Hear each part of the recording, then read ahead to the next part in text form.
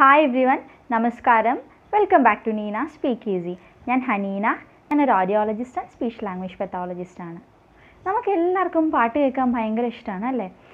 ഉറങ്ങുമ്പോഴായാലും അതുപോലെ തന്നെ ട്രെയിനിലോ അല്ലെങ്കിൽ ബസ്സിലോ ഒക്കെ യാത്ര ചെയ്യുമ്പോഴൊക്കെ ഹെഡ്ഫോൺ വെച്ച് പാട്ട് കേൾക്കുക അല്ലെങ്കിൽ ഇയർഫോൺ വെച്ച് പാട്ട് കേൾക്കുക എന്നുള്ളത് നമ്മുടെയൊക്കെ ഒരു ശീലമാണ്.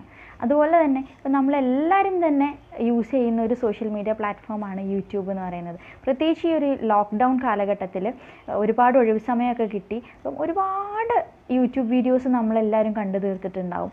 കുക്കറി ആയാലും അല്ലെങ്കിൽ വ്ളോഗ്സ് ആയാലും എല്ലാം. അപ്പം ഇതൊക്കെ കാണുമ്പം നമ്മൾ പലപ്പോഴും ഒരു ഇയർഫോൺ വെച്ചിട്ട് കാണാനാണ് മിക്ക ആൾക്കാരും പ്രിഫർ ചെയ്യുന്നത്. അപ്പം അത് നമ്മുടെ ഒരു കംഫർട്ടിനായാലും അല്ലെങ്കിൽ മറ്റുള്ളവരെ ഡിസ്റ്റർബ് ചെയ്യേണ്ട എന്നുള്ള രീതിയിലായാലും ഒക്കെ തന്നെ ഇയർഫോൺ വെച്ചിട്ട് പാട്ട് കേൾക്കുക അല്ലെങ്കിൽ വീഡിയോസ് കാണുക, ഫിലിംസ് ആയാലും ഒക്കെ തന്നെ ഇയർഫോൺ യൂസ് ചെയ്യുക എന്നുള്ളത് നമ്മുടെ ഒരു ശീലമായിട്ട് മാറിയിട്ടുണ്ട്.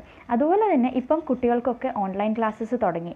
അപ്പം ടി വി ഇല്ലാത്ത കുട്ടികളാണെങ്കിൽ എല്ലാവരും തന്നെ ഫോണിൽ അല്ലെങ്കിൽ ടാബിലാണ് ക്ലാസ്സസ് അറ്റൻഡ് ചെയ്യുന്നത്. അപ്പോഴും ചില കുട്ടികളൊക്കെ ഡയറക്റ്റായിട്ട് കേൾക്കുന്നുണ്ടെങ്കിൽ പോലും എൻവയൺമെൻറ്റൽ നോയ്സും ഇപ്പോൾ വീട്ടിലാണ് മറ്റു കുട്ടികളൊക്കെ ഉണ്ടാകും, അതുപോലെ തന്നെ വീട്ടിലെ ബഹളം ഒക്കെ ഉള്ളതുകൊണ്ട് തന്നെ എപ്പോഴും ക്ലാസ് എടുക്കുന്നതിൻ്റെ ആ ഒരു ക്ലാരിറ്റി അത് ക്ലിയർ ആയിട്ട് കേൾക്കാൻ വേണ്ടിയിട്ട് ഇയർഫോൺ യൂസ് ചെയ്യുന്നത് ഒരു ശീലമാണ്. ഇപ്പം മൊത്തത്തിൽ നമ്മുടെ ഒരു ഇയർഫോൺ യൂസേജ് വളരെയധികം കൂടിയിട്ടുള്ളൊരു കാലഘട്ടം കൂടിയാണ്. പക്ഷെ സത്യത്തിൽ ഇതത്ര ഒരു നല്ല ശീലമല്ല എന്ന് തന്നെ വേണം പറയാനായിട്ട്. എന്തുകൊണ്ടാണിത് ഒരു നല്ല ശീലമല്ല എന്ന് പറയുന്നത്? അതുകൊണ്ടുണ്ടാകുന്ന ദോഷവശങ്ങൾ എന്തൊക്കെയാണ്? അതിനെക്കുറിച്ചാണ് ഇന്നത്തെ വീഡിയോയിൽ ഡിസ്കസ് ചെയ്യുന്നത്. ഇയർഫോണിൻ്റെ അമിതമായിട്ടുള്ള ഉപയോഗം അല്ലെങ്കിൽ തെറ്റായ രീതിയിലുള്ള ഉപയോഗം മൂലം ഉണ്ടാകുന്ന പ്രശ്നങ്ങളിൽ ഏറ്റവും പ്രധാനമായിട്ട് വരുന്നതാണ് കേൾവിക്കുറവ് എന്നുള്ളത്. പ്രത്യേകിച്ചും വലിയ ശബ്ദങ്ങൾ, അതായത് ഒരു 70 അല്ലെങ്കിൽ 80 ഡെസിബലിന് മുകളിലുള്ള ശബ്ദങ്ങൾ ഒരുപാട് സമയം ഇയർഫോൺ വെച്ച് കേൾക്കുന്നത് മൂലം ഒരു കേൾവിക്കുറവ് ഉണ്ടാവാനുള്ള സാധ്യതയുണ്ട്. നമ്മുടെ കേൾവിയെ സഹായിക്കുന്ന നമ്മുടെ ചെവിയുടെ ഭാഗങ്ങളിൽ ഈ ഒരു ശബ്ദം ഒരുപാട് സമയം ഇങ്ങനെ ഉച്ചത്തിൽ കേൾക്കുന്നത് മൂലം തകരാറുകൾ സംഭവിക്കുകയും അതുവഴി കേൾവിക്കുറവ് ഉണ്ടാവുകയും ചെയ്യും. പ്രത്യേകിച്ചും ഹൈ ഫ്രീക്വൻസിയിലുള്ള ശബ്ദങ്ങൾ കേൾക്കാൻ നമുക്ക് വളരെയധികം ബുദ്ധിമുട്ട് നേരിടും. അപ്പം ഈ ഒരു കേൾവിക്കുറവ് എന്ന് പറയുമ്പം നമ്മൾ പ്രത്യേകം പറയേണ്ട ഒരു കാര്യം എന്താ വെച്ചാൽ, നമ്മൾ തിരിച്ചറിയാതെ പോകുന്ന ഒരു കേൾവിക്കുറവ് കൂടിയാണ് ഈ ഒരു ഇയർഫോൺ ഉപയോഗം മൂലം ഉണ്ടാകുന്ന ഒരു കേൾവിക്കുറവ്. കാരണം നമ്മൾ ഈ ഒരു ശീലം തുടങ്ങുന്ന സമയത്ത് ആദ്യം നമ്മൾ ലോ വോള്യത്തിൽ വെച്ചിട്ടായിരിക്കും കേൾക്കുന്നുണ്ടാവുക. അപ്പോൾ പതുക്കെ ഇത് ഒരുപാട് സമയം നമ്മൾ കേൾക്കുന്നത് വഴി ഈ ഒരു കേൾവിക്കുറവ് ഉണ്ടാവാനായിട്ട് തുടങ്ങും. എനിക്കൊരു കേൾവിക്കുറവാണ് സംഭവിക്കുന്നത് എന്നുള്ള കാര്യം തിരിച്ചറിയുന്നതിന് പകരം നമ്മൾ സാധാരണ ചെയ്യുന്ന ഒരു കാര്യം ഇയർഫോൺ അല്ലെങ്കിൽ ഫോണിൻ്റെ വോളിയം നമ്മൾ കൂട്ടിവെച്ച് കൊടുക്കും.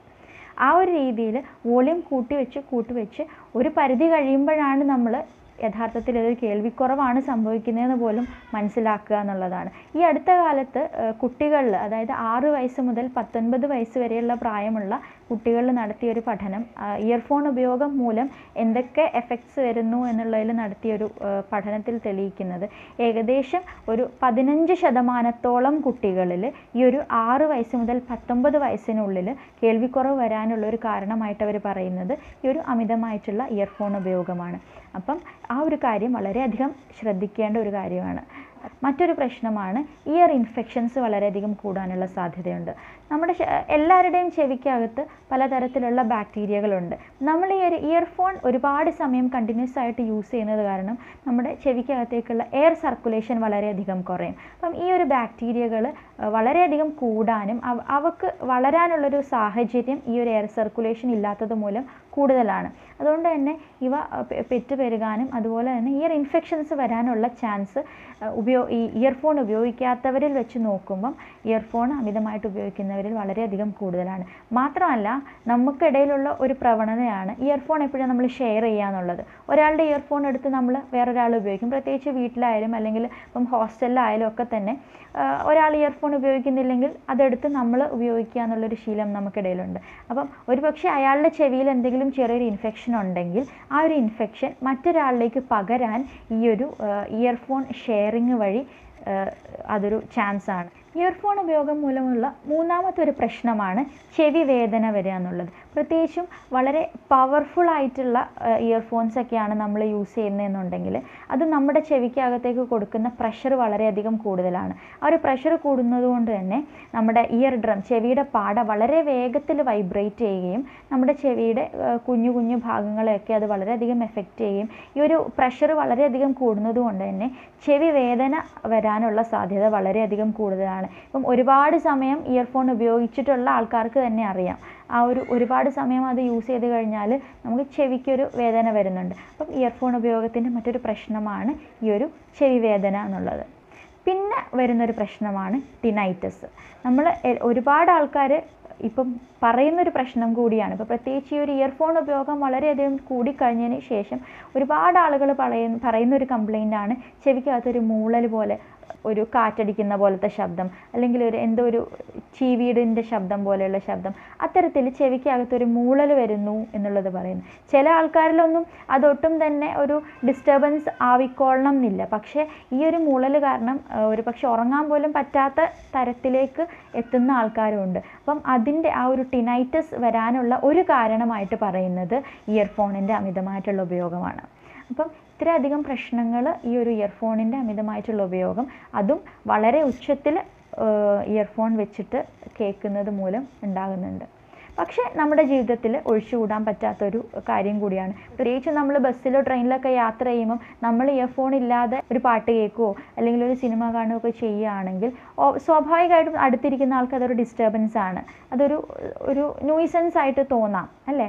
അപ്പം ഇയർഫോണിൻ്റെ ഉപയോഗം നമുക്ക് തീർച്ചയായിട്ടും ഒഴിവാക്കണം എന്ന് പറയാനും പറ്റില്ല. അപ്പം എന്തൊക്കെ കാര്യങ്ങളാണ് നമുക്ക് ഈ പറഞ്ഞ പ്രശ്നങ്ങൾ വരാതിരിക്കാൻ ശ്രദ്ധിക്കേണ്ടത് എന്നുകൂടെ നോക്കാം. ഒന്നാമതായിട്ട് ശ്രദ്ധിക്കേണ്ടത്, ഞാൻ നേരത്തെ പറഞ്ഞ പോലെ ചെറിയ വോളിയത്തിൽ എപ്പോഴും ഇയർഫോൺ യൂസ് ചെയ്യാനായിട്ട് ശ്രദ്ധിക്കുക.